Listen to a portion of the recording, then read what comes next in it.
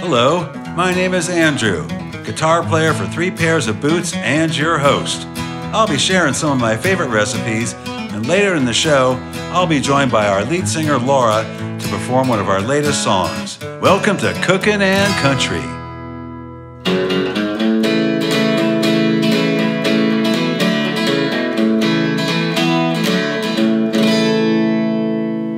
Hello there, welcome Cookin' and Country fans. Today, I'm going to be making a gumbo, seafood style, inspired by Chef Paul Prudhomme from New Orleans. So, let's get cooking. Here we go.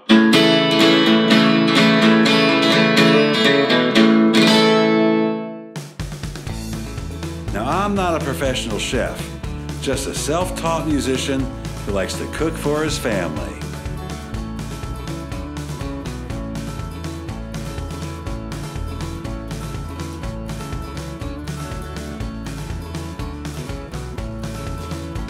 Before we get started, yes, wash my hands after playing the guitar. We're going to make the New Orleans version of a mirepoix. The French use carrots, onions, and celery. In New Orleans, they get rid of the carrots and add in the green pepper. So let's get started with chopping these up. We need it for both the gumbo and the rice.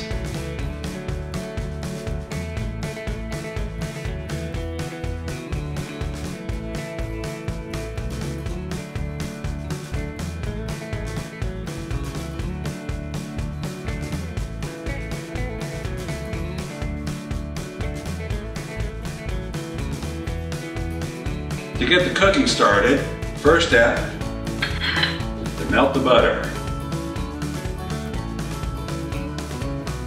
Let's add the onions, celery, and the bell peppers. Give it a good stir.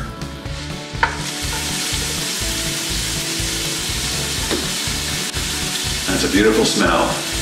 Next step, add in a little bit of garlic, the spice mix,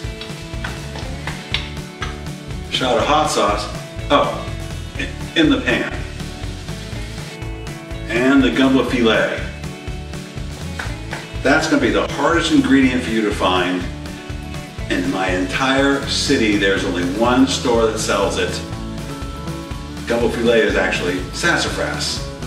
That's really only readily available down in New Orleans. Everywhere else, it's going to be a little bit harder to find. Let's give it a stir.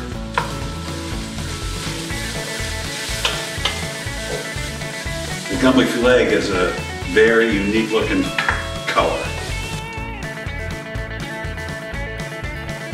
They have to stir for 5 to 6 minutes, making sure it doesn't stick to the bottom of the pan. Stir constantly. Now, let's turn down the heat to medium. Add in the tomato sauce. 5 minutes, stirring constantly once again, scraping the bottom of the pan.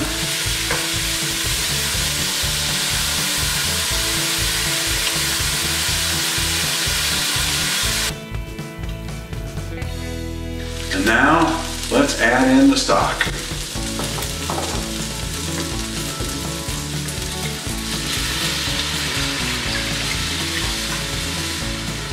Bring to a boil, and then turn it down and simmer for an hour. While the gumbo stock is simmering, we can make the rice. Just combine all the ingredients together. Rice, a little seasoning mix, some melted butter, a little bit of the New Orleans Holy Trinity, onions, green peppers, and celery. Some stock, mix it all around, cover with foil,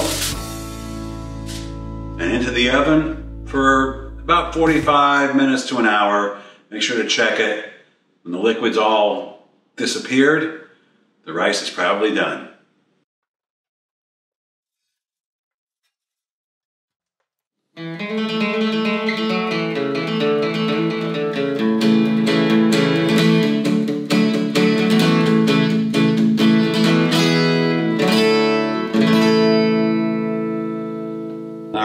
get back to cooking. Think it's time to put the seafood in the gumbo and check on the rice.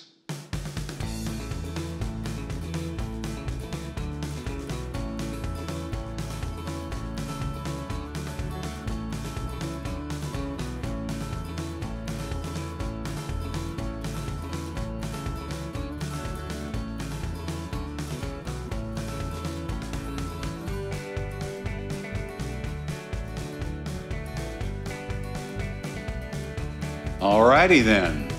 Now you know, I really like to cook. I love to eat. So, this is the best part of the whole show for me. For the gumbo, start with a little bit of rice at the bottom of the bowl. Then,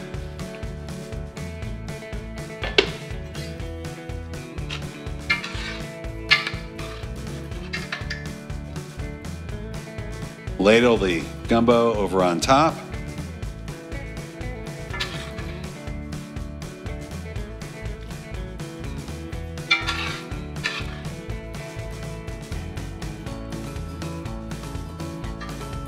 And it's ready to eat.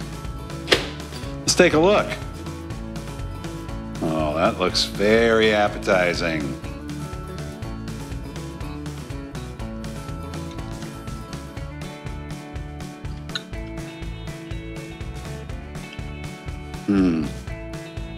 Spicy, but not too spicy.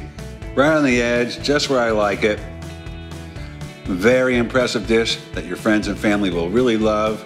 The crab just kind of balls apart, floats around, really giving it great flavor. Thanks for joining me. I think I'll go in for another bite.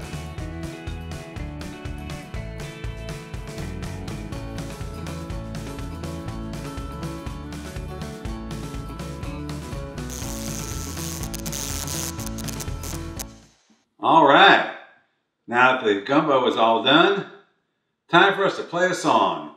We're going to do one off our last record. It's called Hey, I'm on My Way.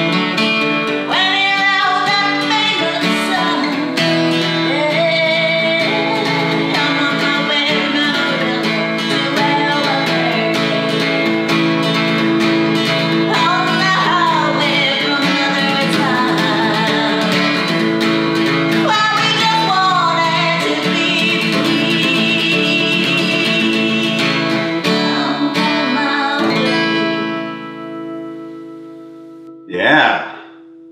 Well, thank you for joining us. Thanks for listening on another episode of Cookin' and Country. We will see you all next time.